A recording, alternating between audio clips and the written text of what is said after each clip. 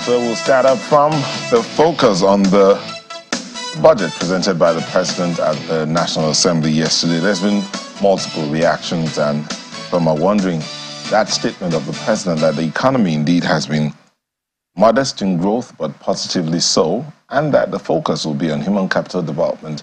Our guest already in the studio was actually nodding when the President talked about the focus on the children. We'll start off from there. We have Mr. Bukar Kyari, former chairman of the Nigeria Economic Summit Group, here in our studio. Thank you for joining us. Thank you. So let's start off from that point where you were nodding your head when you heard the President say the human capital development, I mean, it's the greatest asset Nigeria has. He said that over and over again, but he talked about particular focus on the children. Indeed. For a nation to thrive and grow, you need to invest in human capital. The hard infrastructure is given. It's absolutely necessary. But the soft infrastructure, which is actually the brains, is the most critical of all of our investments. I mean, the data is out there that we have the largest number of out-of-school children, and that basically is a ticking time bomb. If the security situation today is bad, 10, 15 years from now, it's going to be worse. So that needs to be addressed. Of course, we need to see the sectoral allocation of the budget to see if we have set aside anything above 10% of the budget to education. And that would tell the people that the government is serious in addressing the issue of education. Yeah, but when you look generally at the presentation of the budget and the President's focus, I mean, when you listen to his speech yesterday, the budget has been titled A Budget of Renewed Hope. Do you look to 2024 with hope? There is hope in the sense that when one looks at the numbers compared to the last 2 or 3 budgets, there is a meaningful progress. What do I mean by that? You look at the deficit, for example. In absolute terms, the deficit is about 8 trillion naira versus 13 trillion this year, 2023. When you look at the capital expenditure as a percentage of the total budget, it is higher. Now, we are still in a deficit situation, which means that the borrowing amounts are going to be there, and how the debt service numbers are high. However, compared to the previous year, which is 2023, it's a meaningful progress. Now, some of the assumptions might be difficult. Realistic assumption for oil price, that's fine. So about $78 a barrel. Right now it's trending around 80. Some analysts are even predicting higher numbers going down for the rest of the next 3 to 6 months. The other thing is the production volume, which is put at about 1.8 million barrels per day. That is achievable. It's not just the volume of production, but it is also the theft, which needs to be addressed head on. And I see some moves made in the last few weeks or few months. And if that is addressed, then we should see our production go higher. Those would make some of these assumptions stand, and the revenue collections and revenue leakages need to also be addressed. I believe that the chairman of the Presidential Fiscal Policy and Tax Reform, Mr. Taiwo Oyedele, had also remarked on certain things that the committee is doing, and that may also give us, either in the short or medium term, the blockage of leakages by automating and digitizing processes. So in a nutshell, I would call this a budget, or the resetting of the macro policies of the country. We've been going in with a lot of fiscal rascality, for lack of a better phrase. We have been having a lot of, depressing numbers with higher inflation, et cetera, et cetera. But I think this is the beginning of change, if you will, of the economy. In his speech, the President talked about improving effectiveness of the budget performance. If you look at what's happened in the 2023 budget, yes, it's not his budget, but what do you think, and following the trend, the budgets have not performed as expected over time? Would there be a difference? I mean, exactly. Effectiveness is that we need to make sure that we are monitoring the implementation of the budget as quickly as tightly as possible. The era of doing too many supplementary budgets ought to stop, because it means that you haven't planned properly. Of course, as things go on and things might change, and therefore you could address those issues. Even in corporate world, there is that tendency, but it is significant changes in the macro that would make you go back and reset your budget. Now, here in the case of Nigeria, it has been consistently doing it, in which case even the budget itself, when it's presented, the follow-through becomes difficult, and people just keep shoving additional spendings, and that may actually make the managing of the budget from the side of the presidency difficult. Because what you need to have is that once the budget has been planned and presented, I think the various MDAs need to keep close monitoring in the execution of the budget. And at the end of the day, that will also engender confidence from the point of view of foreign investors and our multilateral international partners, et cetera, et cetera. So it is a good practice for us to have a disciplined execution of our budget.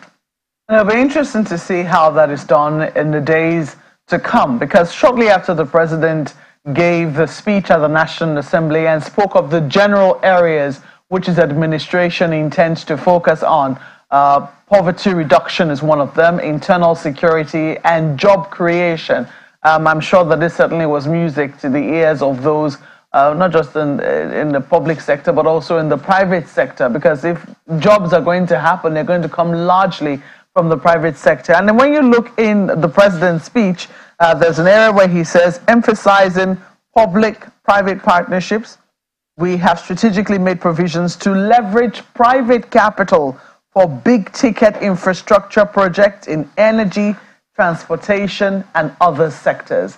That part stood out for me, and I've been wondering, looking at our history with how we've collaborated with the private sector and the mixed results that we've received in those areas, how successful do you think that we will be, or that the government will be, in trying to leverage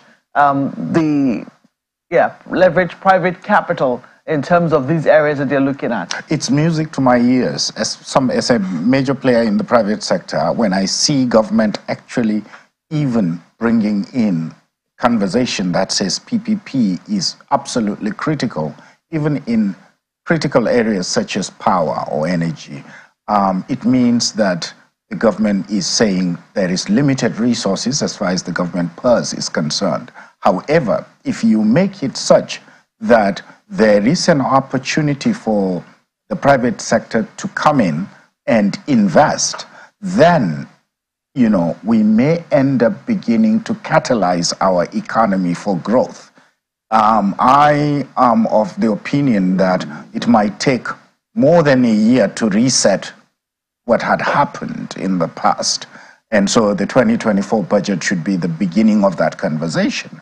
Maybe in a couple of years, so by 2025, the reset should have been completed, and then going forward thereafter, we may go into a growth trajectory. Now, some people would feel that that might be a bit prolonged, that the sooner we do this, the better for us. Yes, but I mean, addressing it headlong, I mean, it is interesting that you are saying this more on the long term, and this is budget 2024. Correct. But I am wondering, looking at how public-private partnerships have worked in our recent history, how optimistic are you that government will be able to get it right from the foundation this time around, given the mixed results we've seen so far? I'm tying it into what Mr. President said during the ministerial retreat, meaning that there would be KPIs, there would be goals and objectives, and things would be critically and seriously looked at and monitored. Now, if you marry that to this budget and the budget's performance or effectiveness, then, the rational expectation is to see an implementation. And if private-public partnership is one of such objectives, then that need to be put in the front burner. Which models would you say we should explore more? I mean, which ones would you say have given the best results? The government should leverage more on, or these are the models that they should copy more of or replicate more of? I mean, we've seen it with the telecoms industry. We've seen where it was a monopoly run by government to where it is now more or less privately run. And the efficiency, even though when we first had it in 2001, August or thereabouts, when MTN issued the first few 100,000 lines, price per minute was extremely exorbitant. Today, it has crashed down to a meaningful thing. In fact, nobody can do any business without the telecom involvement as a channel of delivery, as a channel for payment, etc., etc. Now, we can do the same with many of the things where government is in control of, whether it is the rail or energy, and even in the energy, the entire energy value chain, from generation, transmission to distribution. All of those need to be privatized, well capitalized, and the requirements for capital in those industries should then be the job of the regulatory agencies or agency involved, and thereby confidence by the private sector would bring in the capital in rolling out those. And it's a critical infrastructure. I thought the electricity sector had already been privatized as well. Well, the only element that is, the only element that has been privatized is the distribution. Transmission is still not quite fully privatized. True. Generation, even at the generation level, only a few private sector are generating. The ones that you see, the larger projects, are still government contracts. So if those could also be done very quickly and then bring in private parties to be in the ownership structure, I think it would bode well for us. Mr. Kyari, I know that we're not discussing the electricity sector, but the private partnership, the public-private partnership model that the president's talked about is something that they're going to push at immensely. But then some will say, as it is, even the part of the electricity sector that's been privatized, so to speak, the desired effect is not being seen, because according to the speculation that it wasn't properly done, and it has to be revisited. So if the president is talking about emphasizing the public-private partnerships model for the country and for development, basically in this 2024 that we're going into, what do you think needs to be changed vis-a-vis what happened in the electricity sector and what they're looking to? The thing about it is that in some instances we may need to talk more. There should be transparency in the transaction, in the conversations and in the engagement. There is also need to have periodic milestones that need to be communicated to the public. I mean, a power sector, going into that, to do 1,000 megawatt or a 500 megawatt plant, it takes time. But so for the gestation period or during the period of pregnancy, nothing would be seen. However, if at the end of the day, there are things that can be shared with the public and the expectations met, then we would be fine. The other element is actually what Mr. President had said, which is that the PPP arrangement need to be looked at, and we need to fast track some of the low-hanging fruits. And if we can do that, then those few successes will give us the momentum to catalyze growth in the various sectors. Let's go back to this budget here and again weigh it against the 2023 budget as it is. So in 2023, it appears as at September 2023, the federal government retained its revenue target was exceeded as at September 2023. Now, if we go by this and what the target is, if we get the graphics on the screen, what they are targeting for revenue in 2024 2024. Is there a guarantee that we'll be able to achieve that? You talked about the realistic nature of the benchmarks. Correct. Correct. Do you think we'll be able to reach that mark? I believe with the revenue side of the equation, it's possible to meet that target. Sorry. Okay. That allocation expenditure, we're talking about the revenue. The revenue side. This is the allocation. This is allocation. We'll get back to this soon. So, in terms of the revenue, I think this year's revenue targets have been met or nearly met, about 97% or thereabouts. Now, the way we are looking at this is that the assumption is oil production, and it's possible to hit that 1.8 million barrels. Now, and the pricing looks right. The other elements are not. But so the revenue generation could happen, especially with the privatization component, even though it is small, it's a percent of total revenue. I think there should be more emphasis on that in terms of privatization revenue generation, because I believe it is less than ₦1 trillion, but we could do more, somewhere around 0.3 trillion or 0.4 trillion. We could do more because those in firms or those entities in private hands tend to become more efficient and generate more opportunity for revenue to the government in terms of taxes and revenues long term than in the immediate. So it is a way of investing, if you will, quote unquote, our capital in that regard. So the revenue generation is a bit realistic. Yeah, some people say maybe a little too realistic. They wanted it a bit more ambitious. They think that, I mean, just speaking with an analyst yesterday on our program, The News at 10, and he thought, look, why is the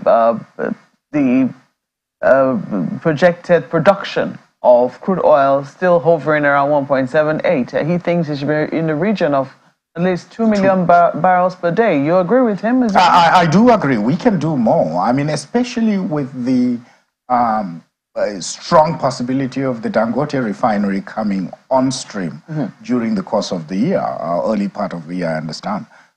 We need to be more aggressive with oil production, blockage of the leakage, and also gas, which I think has not been discussed because this is the train number 7 or train 7 of the NLNG need to also come into stream because that is what one would call a transitional energy source for the green economy. You know, so, which the president also specifically mentioned, as a matter of fact, is going to Dubai now for the COP summit. But I'm wondering how that is going to eventually feature in our budget. I mean, he has very ambitious plans. When you look at what he said as we approach the COP28 climate summit, a pivotal moment for global climate action, have directed relevant government agencies to diligently work towards securing substantial funding commitments that will bolster Nigeria's energy transition. So it is something that he's certainly considering. Right. But I'm looking at some of the other parameters now. You've agreed that it ought to have been a little more ambitious in terms of, our production of crude oil. But crude oil still seems largely to be the major source of revenue, despite all of the other ambitious things that we've heard. Solid Minerals saying, look, if we get our game right, we should not be we should not be borrowing the money anywhere. But it doesn't look to be featuring very prominently in terms of one of the areas we're looking to be getting our revenues from. Is it an oversight, or are we just being very cautious about it? I believe as a nation we need to be purposeful and deliberate. We need to be purposeful and deliberate on some of the few things that we've been talking about and dancing around without necessarily jumping ourselves into it, which is that the diversification of the revenue source, not the diversification of the GDP, because if you look at the GDP, oil and gas as a component is around 8 to 9% max, which means that the economy is diverse. Agric is around 10 or 12%. However, the revenues that government extracts from those other sectors is not comparable to the oil and gas. Therefore, there has to be a meaningful way of addressing those issues. So the value chain need to be fully developed. Private sector need to get involved. And even within the agri space, once it leaves the farm gate, there should be some revenue possibilities down the road in terms of the processing and the selling of the finished goods. And the same with solid minerals. Solid minerals, I think, had been, it has become so fragmented such that states, local authorities have not been carried along from the center. And what we need is an integrated approach such that whatever we produce need to be, known, for lack of a better word. Accountability. Exactly. So we have to make it accountable. And it is from that the value extraction will begin to happen in terms of taxation and levies and what have you. So those are some of the critical elements, because if we look at that, we can do what some other smaller economies have done in the solid minerals arena. Yeah. Our colleagues in Lagos have a couple of questions. Kyari. Yes, thank you, Nyota. Good morning, Mr. Bukar. Besides solid minerals and the other areas, earlier in the year, particularly in the second quarter, the FIRS was celebrated for surpassing its projected revenue target at 5.5 trillion naira. And we don't know what has been, brought in the last quarter of the year. So if that's the requisite amount there, that means that there's a huge potential, for maybe not hitting the 18 trillion naira revenue projection in the budget, but there's a huge potential there, and all the other sectors that have been created as a result of the expansion of the cabinet. Shouldn't we be more optimistic in that regard, where revenue projection is concerned for the 2024 budget? I think one of I believe that what we need to look at is that as economic activities also begin to pick up, I believe that maybe not in the first half of 2024, but down the road, economic activities will pick up. What I mean by that is that the inflation rate of inflation increase is slowing down. So that means that we're seeing somewhere turning around, maybe by January, maybe February. But at the same time, some of the production at the economic levels may begin to pick up. Now, there would be so many assumptions going into that. I wouldn't believe that the 3.7 or thereabouts in the budget assumption may come to pass. But even if it is at a 3% rate, GDP growth rate, there would be more activities and therefore possibilities at the for FIRS to collect more in taxes. Now, the other element, of course, is the royalties from the production, if we can block those leakages. I think as a line item, that might be a higher number than even the FIRS receipts, even though the FIRS receipts over the last few years have been improving despite the strong headwinds we are facing as a nation. So in a nutshell, it's actually something that one would say it's to be seen if FIRS could meet the target for 2024. I believe that the 2023 target would probably be achieved based on what we have seen so far. And if it is achieved, let's also look at government activity on a larger scale. What's the promise of prudence and accountability in the area of fiscal responsibility, particularly with regards to the cabinet size of this government, which is beyond what we've seen in the past, the wage bill also. What's the promise of prudence in the management of funds for the budget in 2024? Yeah, as a nation, we must actually look at the possibility of becoming or having what I call fiscal competitiveness. And that one requires that, one has to do a benchmark with similar economies. And for us, that has to be seen very seriously. The fiscal side of things have gone to the dogs, pardon my French. And we need to reverse the trend. And I think we would start not just with the number of ministers or whatever, but actually even the spending we are doing. We need to look at it and make sure that we're not wasting our resources. And I think if we go through the whole spending, even on the recurrent side, particularly even capital spending, and redefine some of those, we may end up being a bit more prudent and be more efficacious in that whatever naira we spend should be generating return or reducing costs. So essentially, our work is cut out for us. I mean, on the side of the presidency, because that is where the bulk of the spending is going to rest, and we need to look at that critically. And we hope that officials in the administration are reflecting on that. Let's look at, some of the projections of the president in the budget, which he says that it achieved a job-rich economic growth rate and poverty reduction. Those are the areas that he is prioritizing in the budget. So what partnerships, besides looking at the private sector, what partnerships can we begin to expect from relevant ministries, i.e. the Ministry of Labor and Employment, Poverty Alleviation, such that we can see that these areas of focus can transform the economy? What partnerships should we expect in that regard?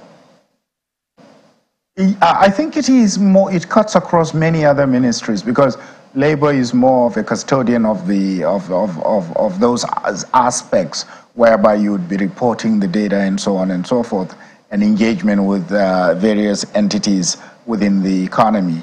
But I think the most significant things that we should be looking at is the agri value chain. How can we unleash and capture value and generate more opportunities and more jobs? The micro, small, and medium enterprises growth. What can we do to ensure that micro, small, and medium enterprises grow? Because you see, when small and medium enterprises are growing, they are in the millions. I believe the last data I saw, somewhere in the neighborhood of 12 to 20 million micro, small, and medium enterprises. If only 20% of them would be adding one additional person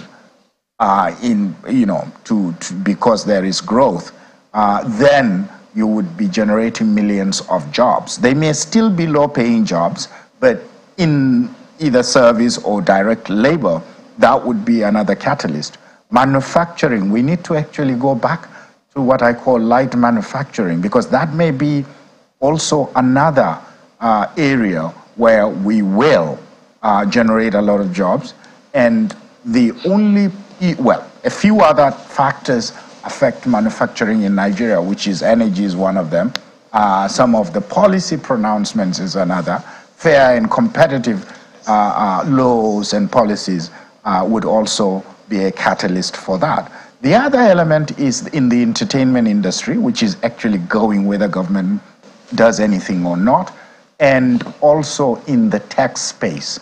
This is where the Minister of Digital Economy had made, unveiled his strategic posture, or the strategic steps. Those are all catalysts for job creation. And in some cases, those jobs may actually be outside coming in, meaning in an outsourced nature. And therefore, all of those pieces put together may begin to show the job creation angle to the economy. And that is what the people want to see, job creation, how to ensure that prices are brought down, reduction in inflation, so that we can all smile, not just to the bank, but to the markets. But we'll take a break now, Mr. Kyari, and when we return, we'll talk about how to ensure that the people feel this budget and actively participate in the process as well. That's the moment. Please stay with us.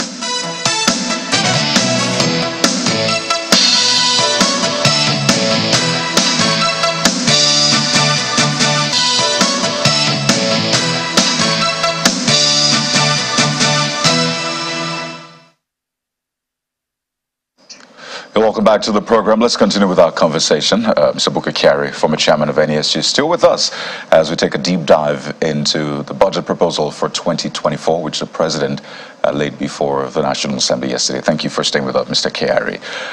For a lot of Nigerians, this may be business as usual, even though for this government, it's trying to perhaps achieve something different. In fact, with the presentation of the budget, we saw it done differently. The president gave his speech, and the ministers of finance and budget, they had their breakdown session elsewhere, which is a departure from what we've seen in previous times. So this is different, but let's speak to how the Nigerian people receive this and how we ensure that this budget at least improves their livelihood. The good thing again is that we've seen state governments also laying their budgets, and in recent times we've seen a lot of attention being paid to how states are spending funds. Lagos State, you might recall that controversy around funds allocated to buses, vehicles, and the rest.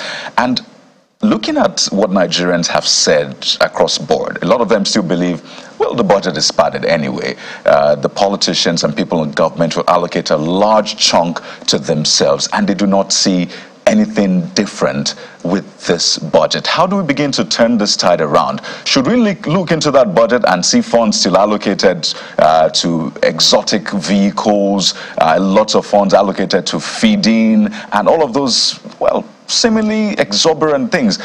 Would you say that Nigerians should expect anything different from this particular budget?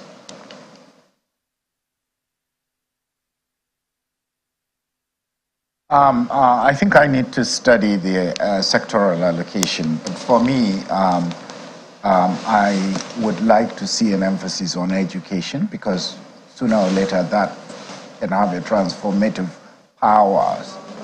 And the same thing at the subnational levels, meaning all the states.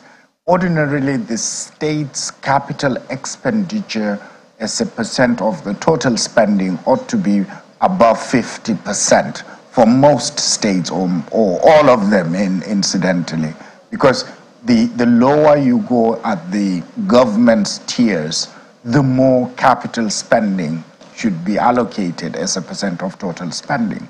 So if federal total capital expenditure is about 30 or so percent, states ought to be around 50 and local governments ought to be around 60. Now, that's just me saying that the budgets at the subnational levels ought to be spent on things that one would call investments. Now, unfortunately, things such as buying vehicles are considered capital. In some parts of Africa, even a country like Botswana, they don't consider those as capital spending, even though accounting-wise it is.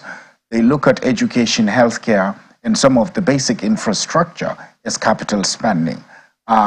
So essentially what you do is that there are certain things that have a direct correlation to the average lives of the citizens. And those are the things that we need to unbundle. Transparency in not only the allocation, but in where the spendings go is absolutely critical.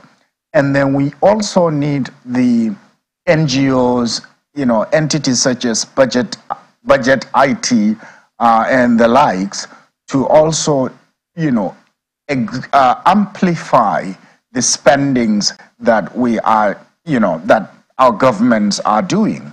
And in that instance, over time, we will see an improvement in allocation, but also in the execution and in the decisions and choices whereby we need to favor our own. So if it is vehicles that are going to be purchased, are those vehicles manufactured or assembled in Nigeria? If they are, then it means that there are some effects of creating jobs here or sustaining jobs here. So I think that conversation is going to be an ongoing conversation, and all stakeholders need to be involved in that conversation in general. Well, we'll look forward to that. I think it was in that presentation by the ministers that it was mentioned that people can actually monitor and track the budget. Certain iMonitor application in the budget monitor application, which, by the way, I've tried to get that, but I have not been able to get that. So again, there's a huge question mark around that. If we want the people to actively participate and be transparent, then we need to ensure the tools are not just there, but they are working. But speak to us about the private sector, because the president said that, the private sector will be taking on big ticket infrastructure, talked about energy. I know you've talked about that, but there's something that, caught my attention. The CBN governor in his CIBN speech talked about poor service delivery from the public sector. And we're asking the private sector to partner with the public sector, but we still see that the public sector largely carries on with that anyhowness, if I can use that expression. I mean, not all of them, but you find out that a large chunk of them still have that mentality. I mean, it is government work, okay? We'll ensure that you sort us before we let you pass. People want to fix roads, and you see local governments standing in their way, and they say, well, we're trying to fix this road for the people.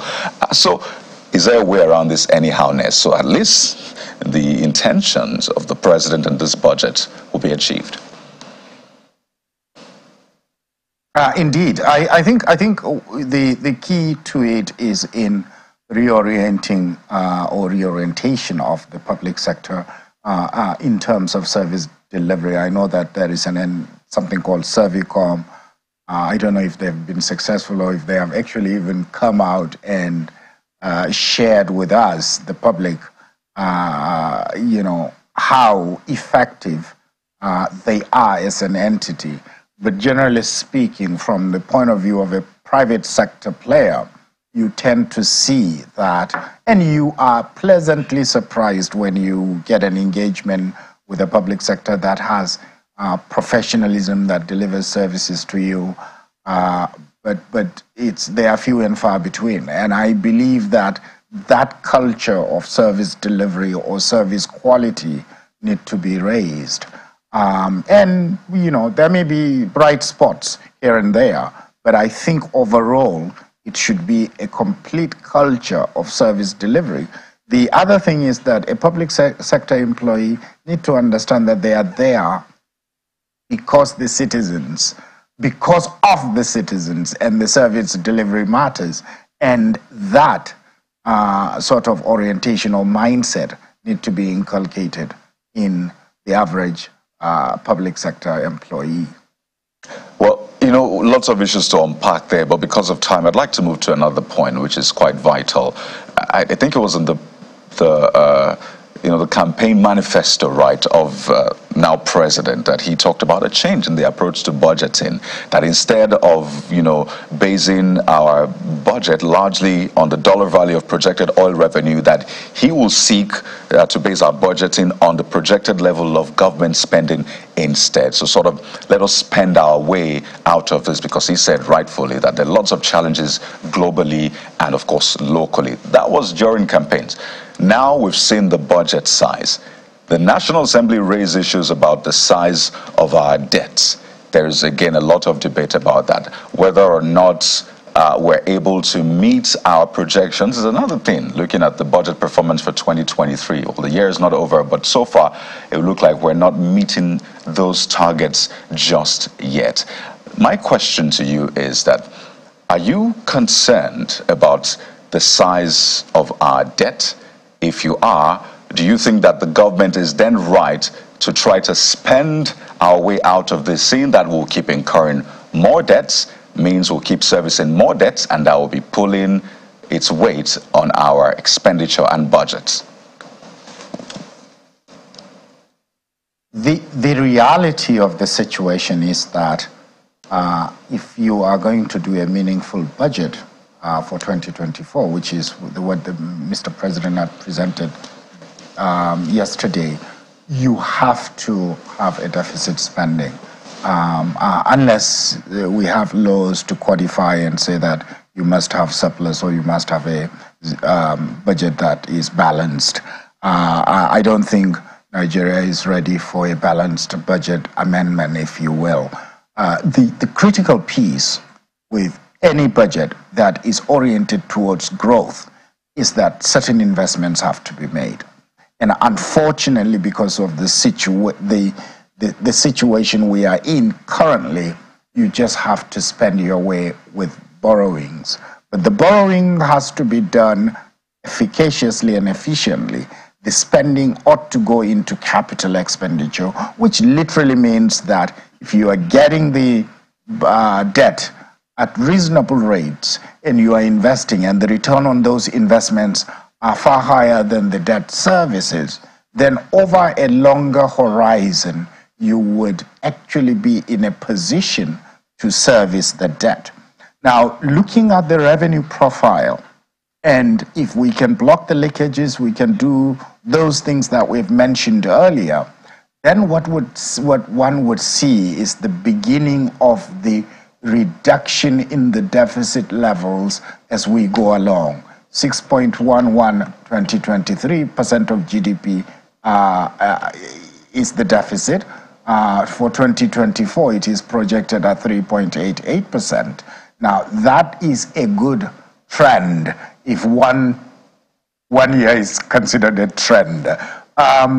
So essentially, it means that by 2025 and thereafter, things would get better. But all of those is contingent on efficient spending. Unless you get that right, spending that would actually generate more, and the blockage of the leakages, et cetera, et cetera. So I think it's a combination of things, and all of those must be done efficiently for us to get ourselves out of the debt burden, so to speak. The debt level as a percent of GDP is not that high, but the debt service issue is where our problem lies. And all of this, is targeted at growth, and the projected growth rate for 2024, according to the president in this budget, is 3.67%. And if we consider, what even global financial institutions had projected for Nigeria for 2024, there was no growth rate. There was 2.5, I believe, for 2023, but for 2024, there was zero growth projection. So how realistic is 3.67%, even if, all of these things that you have projected are done by the administration? How realistic is 3.67%? That's one of the things that I made comment on, which is that it may not necessarily be a possibility for us to hit 3.6% GDP growth. But if we can catalyze some of the activities and we also bring in quite a number of the informal sector into the formal sector, we may see a boost. It may not statistically be showing to us, but based on the revenue collections and some of the other nuances, we may see an improvement, possibly go up to around 3 or the low 3s, 3% GDP growth. So that's one of the issues I have with the assumptions. So, Mr. Kyari, there are a couple of things that we're almost out of time, but the president was quoted as saying, and if I could get that quote out, it says, to improve the effectiveness of our budget performance, the government will focus on ensuring value for money, greater transparency, and accountability, is the president's quote. It says, in this regard, we will work more closely with development partners and the private sector. Now you are very excited about that private sector bit. But the question is this other part where he says, money, value for money, right, greater transparency, yes, and accountability. Take that on one side, and then look at this. The parameters on which the budget was put together says domestic factors impacting the medium-term fiscal outlook include domestic revenue, mobilization challenges, public debt sustainability concerns, elevated inflation, challenging domestic business environment, all of these things. Take that again and weigh it against what he has said he wants to do. Transparency, accountability. So the latter statement you made are the challenges we face. And then the way for us to get out of things is what he had mentioned, which is that there has to be transparency. There has to be, what I've been calling it ROI, return on investment. That's the value for money part. And then be accountable to your actions. And that's why I was connecting it with the ministerial retreat. Because Mr. President had already given the marching orders, didn't he? That performance matters. Yeah, yes. What are the concretes that you want to see as a result of this pronouncement? We need to see a dashboard like performance monitoring of all aspects of the budget or the objectives that the government wants to achieve. So we should be focused on the results or the outcomes rather than on the process itself. The process has already been laid down by Mr. President. And what then happens is that whether it's going to be on a quarterly basis, monthly might be too short a time period, there should be a review that says, how have we been doing against these promises we've made to the country? A review with the Nigerian people. Exactly. Yes. All right. Mr. Kyari, I was going to ask you the question about consequence management. Would the president punish his people if they go out of line? But we'll leave that for now. Thank you so much. Former chairman of the Nigeria Economic Summit Group, Mr. Bukar Kyari, thank you for joining us for this conversation. You're welcome. And Sunrise Daily will be back in a moment. Just stay with us.